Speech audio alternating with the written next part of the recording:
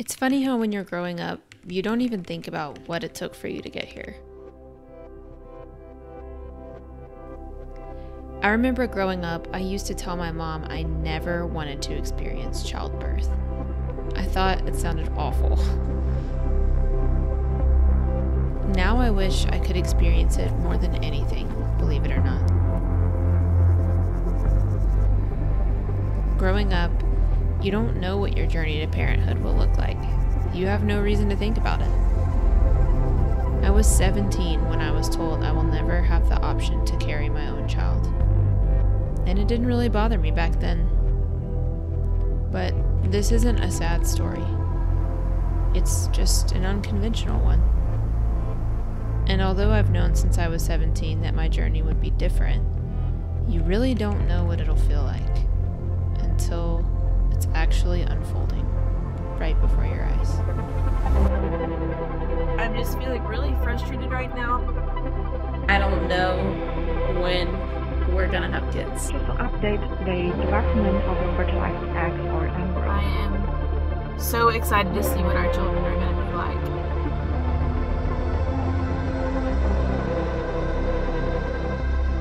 We're here at the airport. I'll let you know when I hear back from them. We're gonna officially sign it. This is the start of something crazy. It's happening. You're probably wondering how we got here, so I'll start from the top. Life is unfair. Bad things happen to everyone, and it's up to us what we do with that. When I was 17 years old, I was diagnosed with cancer and had to have my uterus removed. I had an encounter with God's presence that changed my life forever on the way to my doctor's appointment, where I would be told that they had found cancer in my body. I had never experienced anything like it in my life. We were heading home. I wasn't sure how or when, but all the way back then, as a teenage girl, I felt deep in my soul that my journey to parenthood would be a story that I had to tell.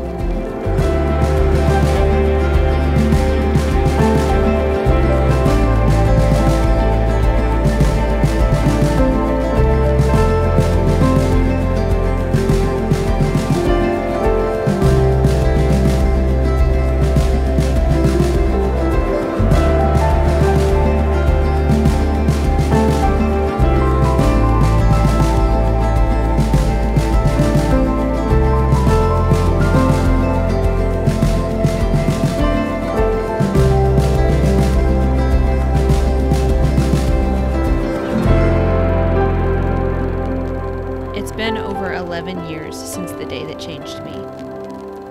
This journey has been in the making all that time, and in some ways, it's really just beginning.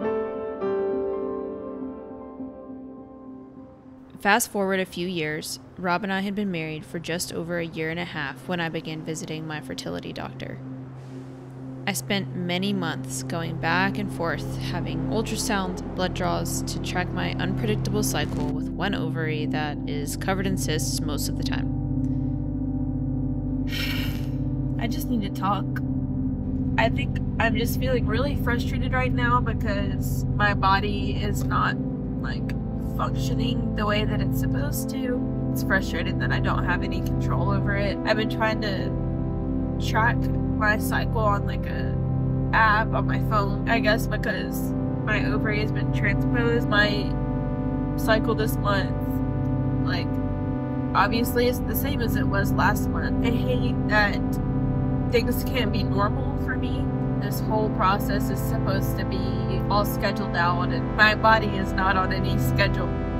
It's just annoying. He would like for you to repeat it next week as well. So if you can come back in on Wednesday, February the 5th. Day 2 complete. You should have already done your 75 of Menopur and set your tide this morning. Do your 250 of Gonal F tonight.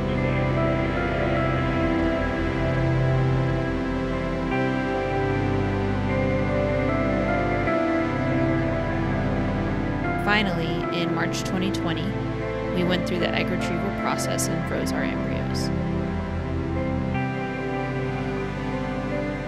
We were hopeful to start our surrogacy journey then, but unfortunately the timing just wasn't right.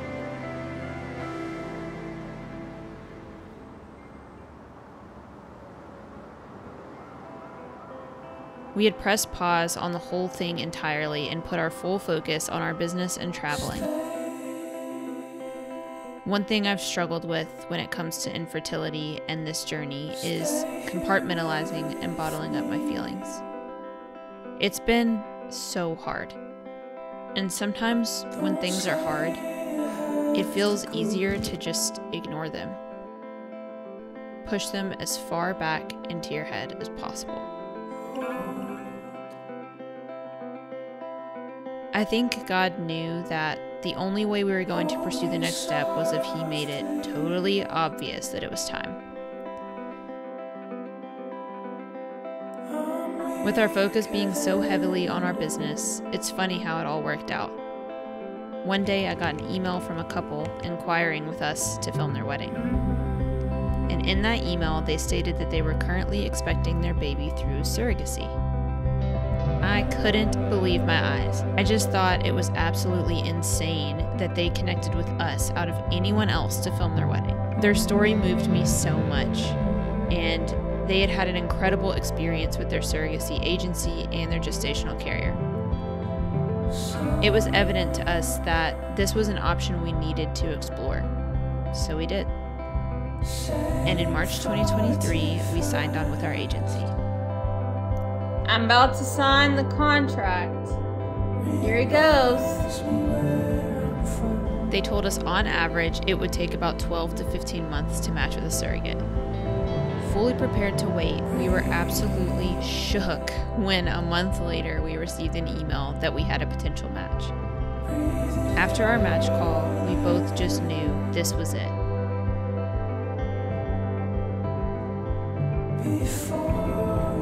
How do you feel? I feel great. It's a good day. Are you a little bit nervous? You are. I've been losing sleep,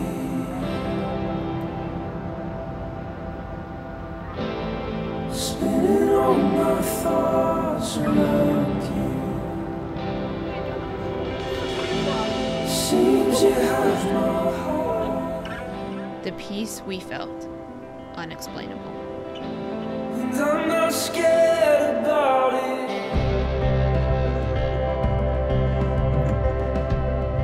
After many months of jumping through the hoops of medical and legal clearance, we are officially starting our journey. We're gonna officially sign it. It's hard to put into words what it feels like to finally be here.